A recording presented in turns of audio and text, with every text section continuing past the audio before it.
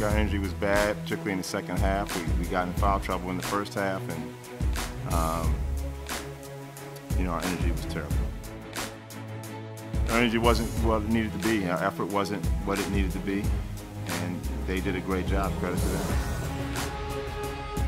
Well, I think we had some possessions where the ball moved well, and we got good shots, but there were several of those possessions where we got good shots and missed, or we got good shots and made it and jumped around and celebrated and didn't get back.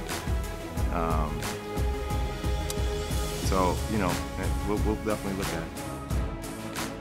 Yeah, I think our energy wasn't what it needed to be. We played a good team tonight. They did a great job. Credit to them. But this is not something that I'm going to tolerate.